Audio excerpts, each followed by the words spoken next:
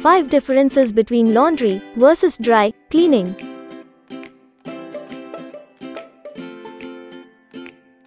Want to know if dry cleaning or laundry cleaning is more suitable for you? Depending on the dirt and the fabric type. The dry cleaning process uses a chemical solvent to rinse the garments. The traditional wet laundering method involves the immersion of your clothes in water. The dry cleaning process is done using the chemical perchloroethylene to remove stains and grease from clothing. Laundry cleaning uses cleaning agents like soaps, detergents, or softeners along with water to remove dirt from clothing. The dry cleaning clothes are then loaded in a machine and washed using the process called tumbling. In laundry cleaning, the detergent works with water to remove the dirt particles during the agitation process.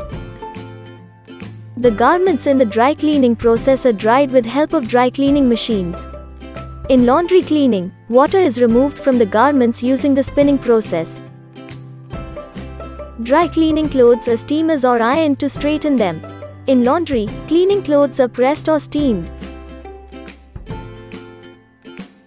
Before you choose to dry clean or wet clean your clothes, you should know the limitations and benefits of each process and your garment material.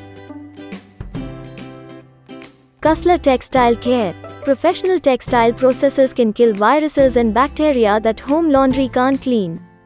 We clean using a certified process with powerful detergent and professional equipment to kill viruses and bacteria. Certified by the German Robert Koch Institute, not evaluated by the EPA.